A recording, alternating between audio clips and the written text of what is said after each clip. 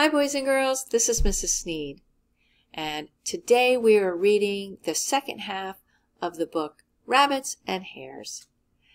Yesterday we read the first half of the book and we learned about how rabbits and hares are the same. Let's think. How are they the same? What did we learn yesterday? Well, I know that you went into Schoology and you told me how they're the same by typing into the comment box below the discussion. Today, we are going to read about how rabbits and hares are different.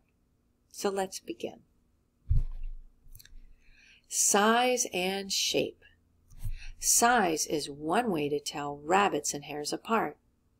Hares are bigger than rabbits. A hare can weigh up to 15 pounds, and they can be up to 2 feet long. Most rabbits are small. Most wild rabbits weigh between 1 and 4 pounds. The smallest rabbit is called a pygmy rabbit. It weighs less than 1 pound and is only 9 to 11 inches long. Some people breed rabbits to keep as pets. These rabbits can be much bigger than wild rabbits. A Flemish giant rabbit can weigh over 20 pounds.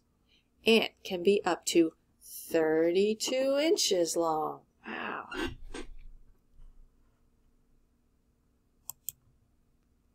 Another way to tell hares and rabbits apart is the shape of their bodies.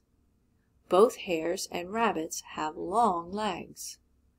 However, a hare's legs are a lot longer than a rabbit's. Those long legs mean that hares are really good jumpers.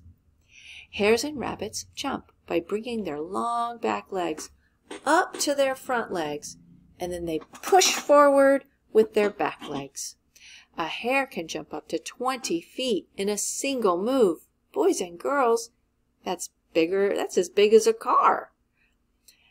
Both hares and rabbits also have long ears that stick up. A hare's ears are longer than a rabbit's. A hare often has black or dark fur on the tips of its ears as well.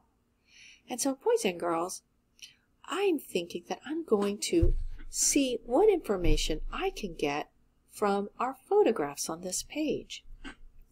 I've already learned that hares and rabbits have different kinds of ears, that hares have longer ears with dark tips, and rabbits have shorter ears and they do not have dark tips.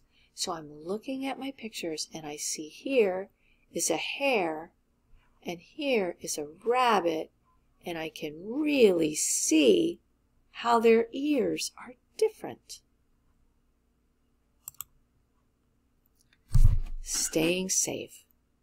Those long legs and ears help rabbits and hares stay safe. Many predators like to eat rabbits and hares.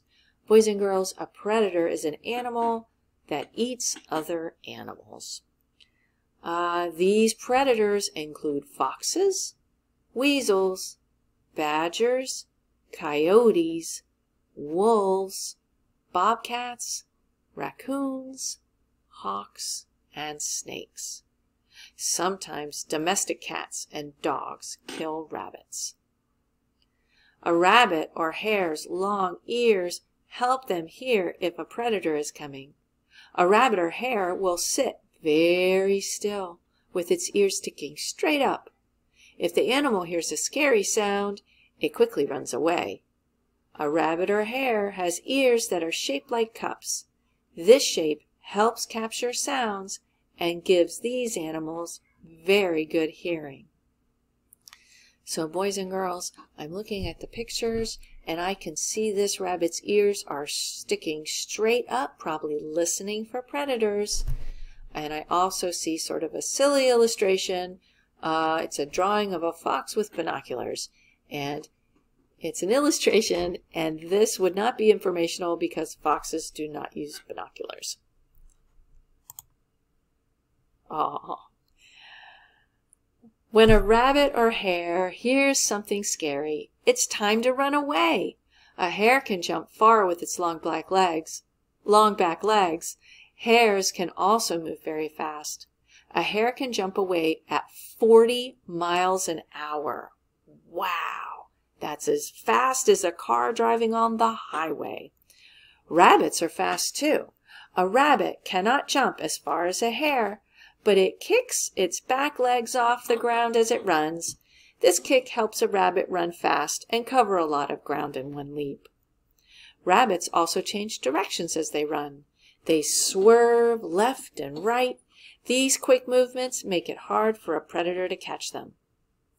So boys and girls, I'm thinking that a hare can run faster than a rabbit, but a rabbit can swerve, which means to turn left and right to try to lose the animal that's chasing it.